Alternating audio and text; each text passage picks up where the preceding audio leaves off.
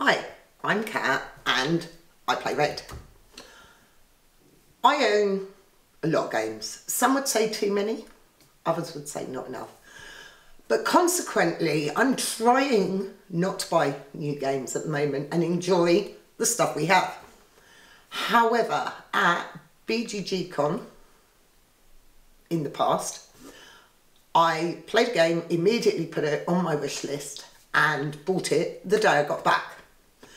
That game was Fyfe, designed by Kosh, produced by Pegasus Spiel.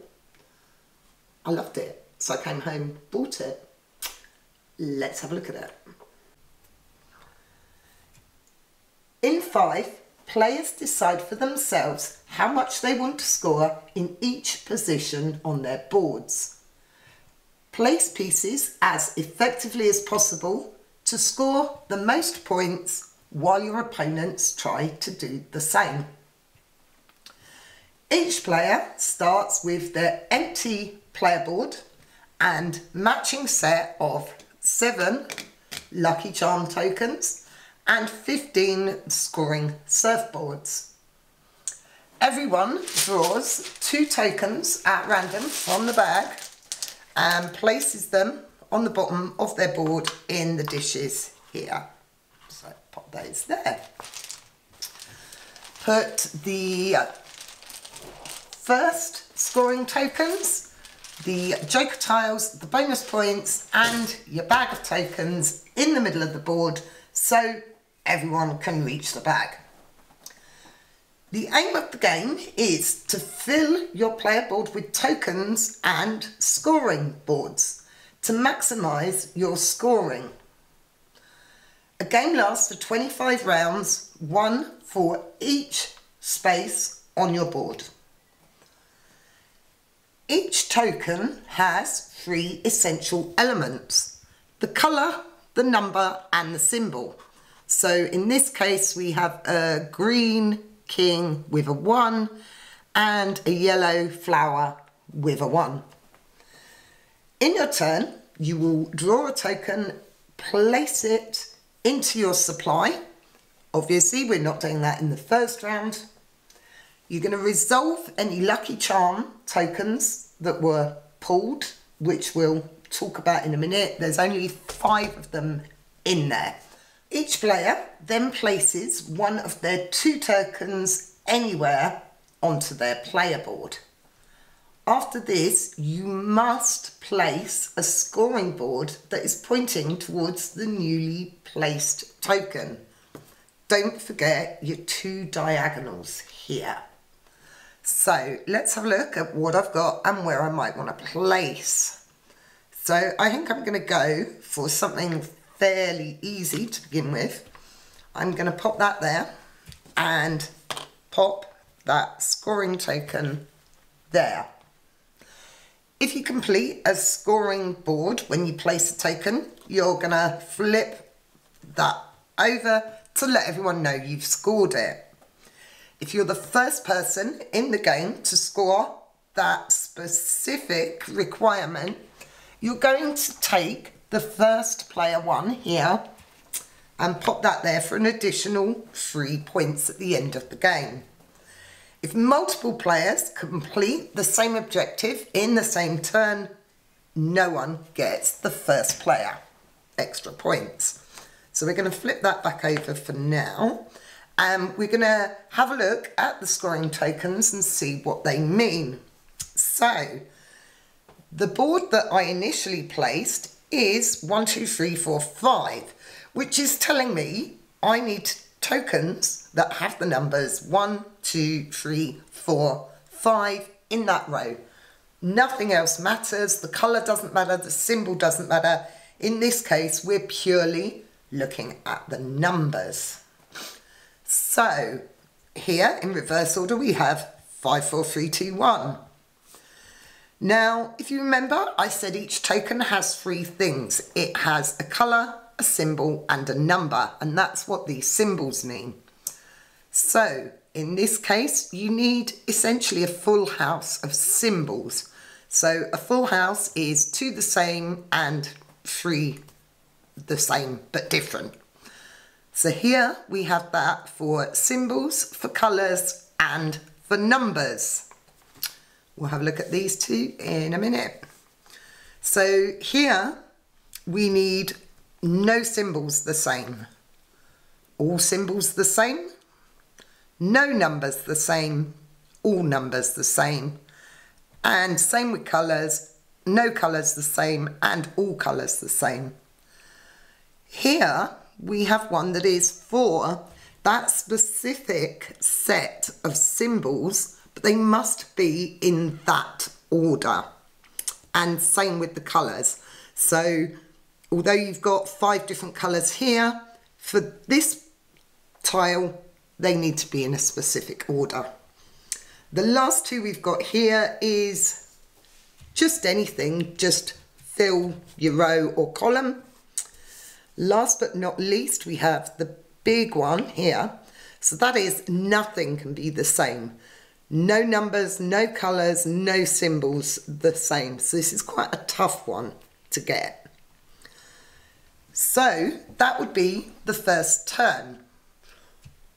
What we'd now do is, starting with a player, we'd all take a token and pass the bag round. Once everyone has taken a token, we're going to place a scoring board. So now 1, 2, 3, 4, 5 kind of makes sense to put that there.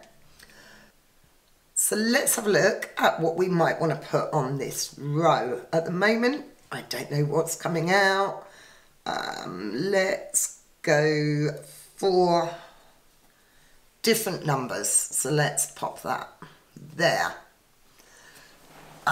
Once everyone has placed, you draw another token. So let's have a look and find one of these elusive seashell tokens so that we can have a look at those. If at any point a player draws a lucky charm symbol, play kind of stops for the time being. If I'd drawn that, I don't place it there, it gets discarded and I draw up.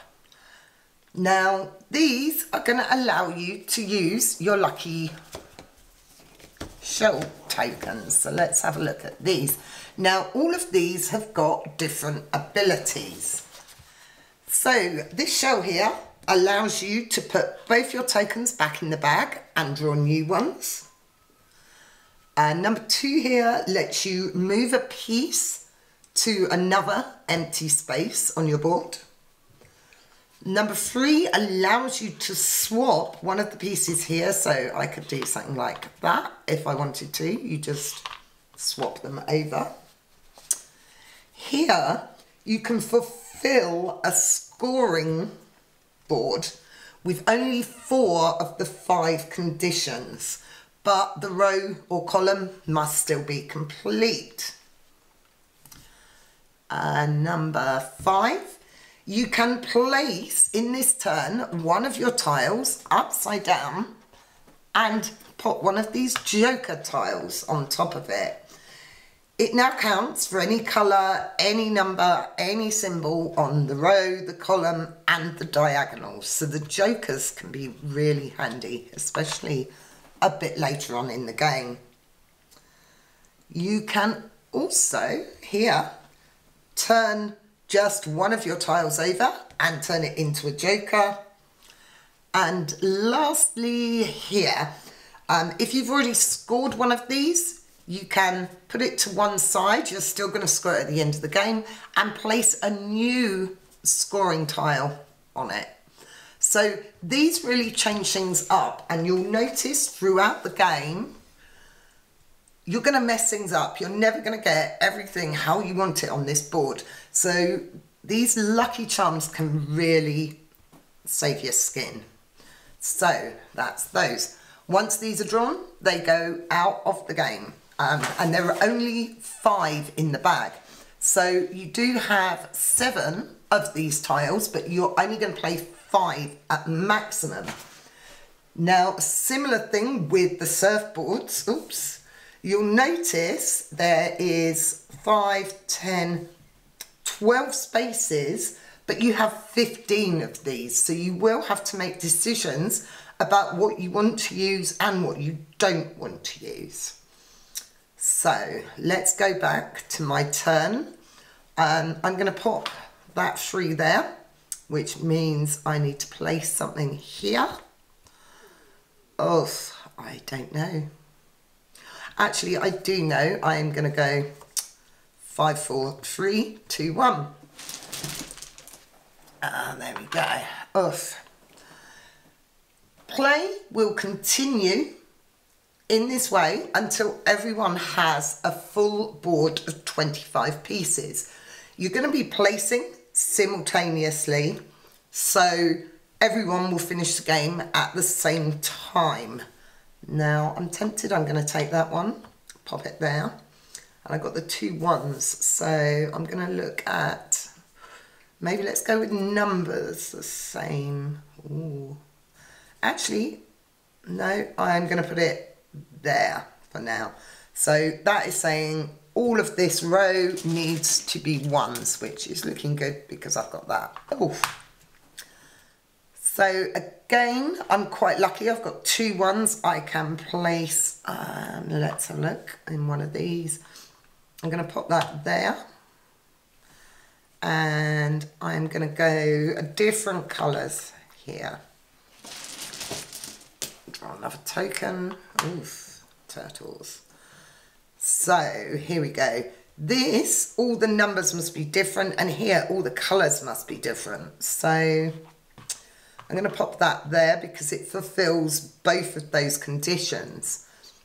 But I've actually got scoring boards in the row and the column.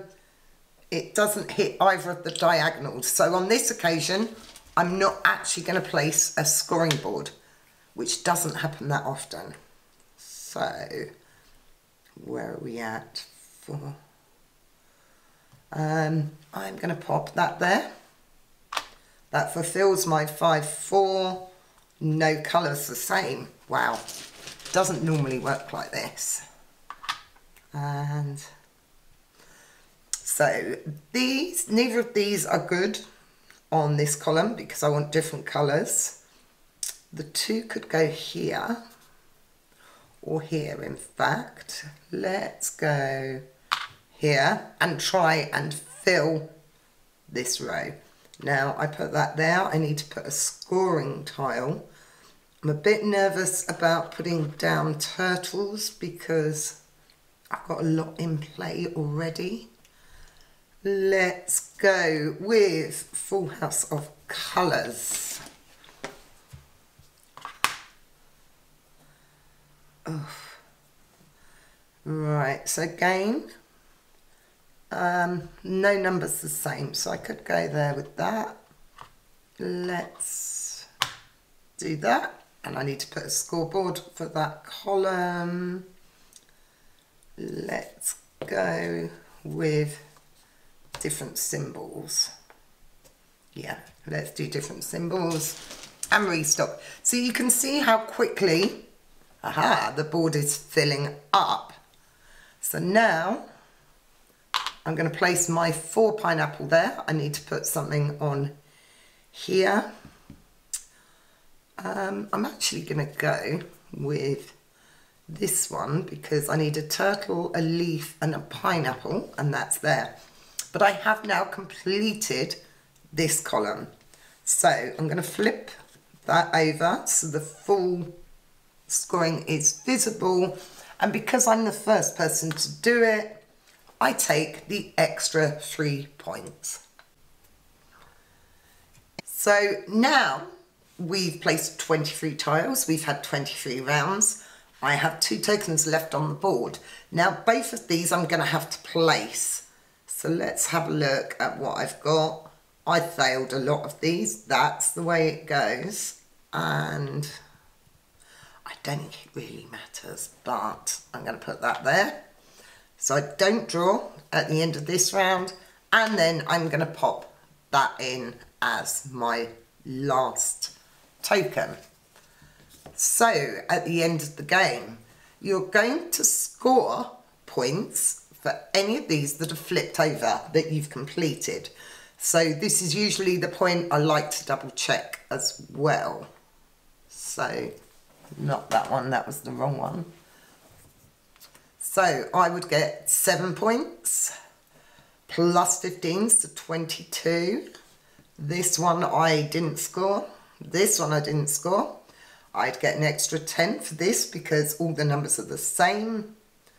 I didn't score this one or this one. I scored this one, so 7 there, 15 there. You're then going to add up the points on any of your unused lucky charms. So there's quite a lot of points here. So these are worth hanging on to if you don't need to use them. So that's 10, 22 points there. Add it to my score here, and the player with the most points is the winner. One thing I didn't mention, because I always like to forget something, is if I'd managed to place this in one turn and fulfill the requirements on this scoring token and this scoring token in the same round, I would gain one of these little tokens, which are worth an extra 5 points. So if you just complete one scoring requirement, you get nothing. If you manage 2 from the same placement, you get 1. If you manage 3, you get 1. And if you manage to get 4, which I think you can only do with this middle one, you'd get 3 of them. So there are these extra bonus points up for grabs. Now, this is one of those really deceptive little games. In some ways, it reminds me of Earth, it reminds me of Applejack. It is a puzzle. You'll get halfway through the game and go, oh, I've messed this one up, I've messed that one up. And you will get frustrated. Halfway into my first game, I declared that it was hurting my head and I needed to buy it. It's very rules simple, but actually getting the requirements you need to match everything up has you sat really thinking.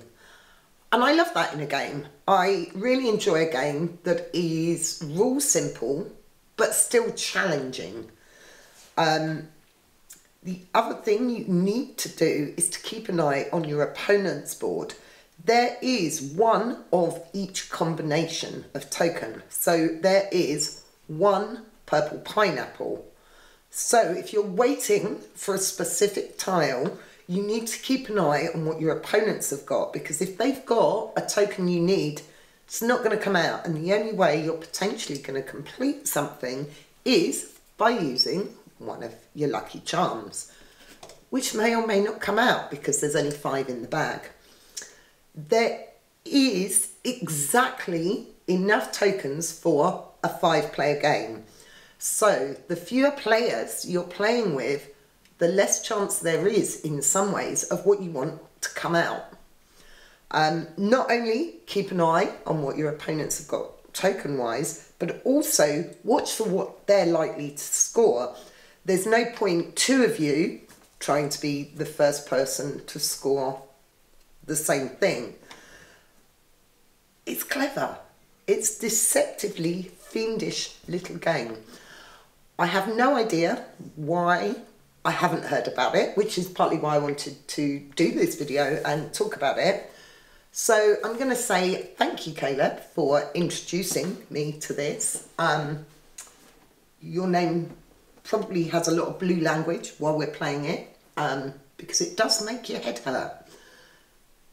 That's Fyfe. It's available now, US and UK. Pegasus Spiel, we do like their games as well, so I have no idea why this went over my head. Too many games, not enough time. Check it out now. It's quite cheap as well. I think we paid about £30 in the UK for this. Thanks for watching this video. I hope you liked it. If you did, click like, subscribe, all that stuff. You know what you're doing. Tell a friend. Tell a friend. If you're going to game night, find the game, send them the video so they can learn it before you turn up. See you next week. Bye.